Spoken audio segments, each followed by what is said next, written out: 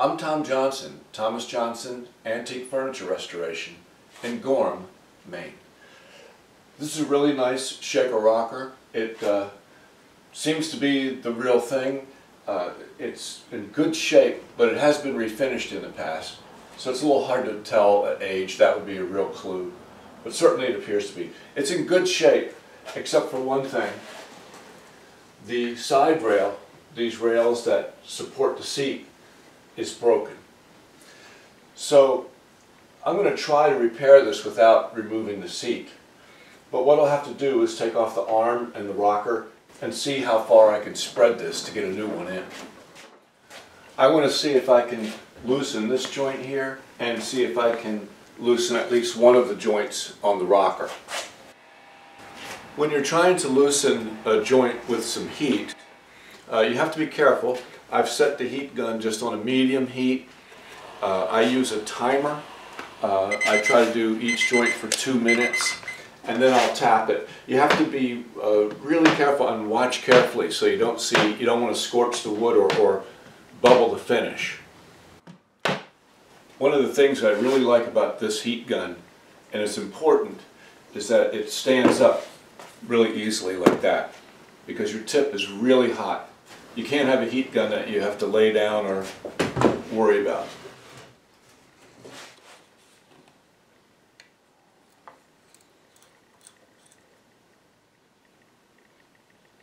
I'll glue that later.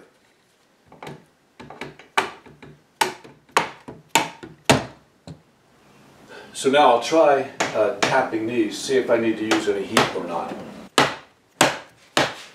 Now I'll use a spreader clamp to see how far this opens up for me. And a spreader clamp is just a basic one-handed clamp, but it's designed to be able to switch these two pads around.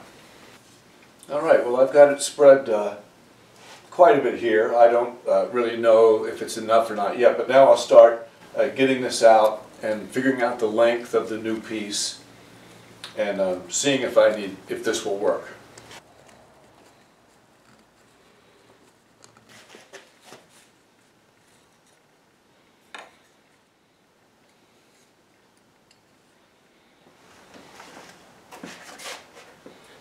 Oh, this is good. It's just these two pieces.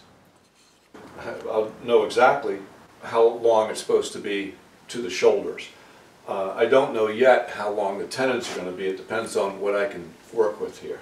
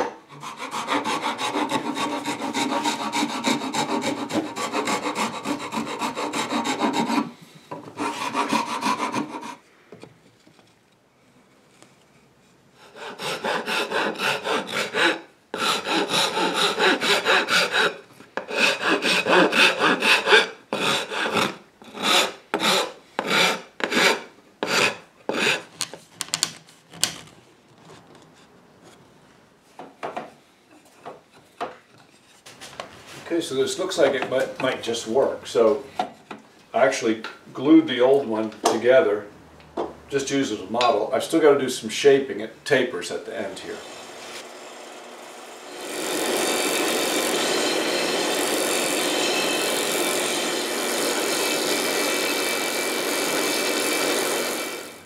All right, now I got to see if I can feed this through the webbing.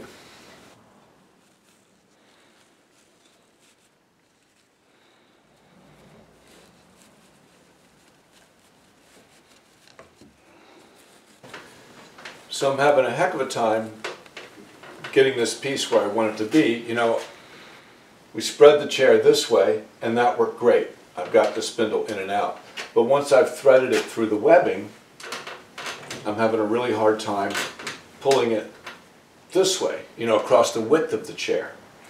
I've rigged up another type of clamp. This is a small pony clamp, and I reversed the tail and head on this to make it into a spreader clamp too. I've got to see if I can get the clamp on the spindle and push it over to where I need it to be. Boy, it is so close. In fact, it really looks like it's ready to go in there. Maybe I should go ahead and start gluing it before I go any further. Now, I'm going to use yellow carpenter's glue on this job. The hide glue sets up too fast. I need a slower working time. Even today, it's a warm day. Even this will set up a little quickly, but I'll see what I can do here.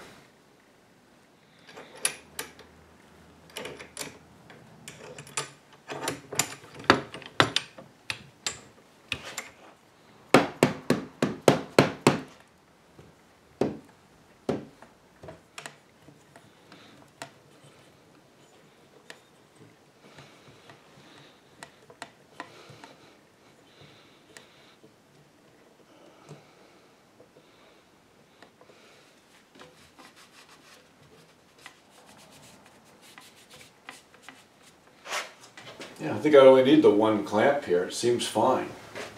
I just got to get the webbing back into place.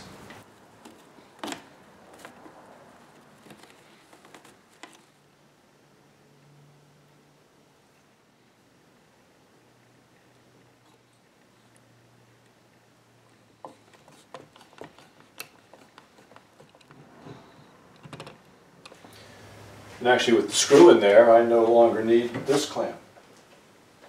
Alright, now I'll go over the entire chair with the beeswax polish. So there you go. This is a really nice shaker rocker. Side rail was broken. I was able to replace it. It was a close call though. But this is a really nice rocker. The shaker rockers like this, it's just a classic form. Maybe it's an iconic form, but it's a real American antique, and I think it looks pretty good.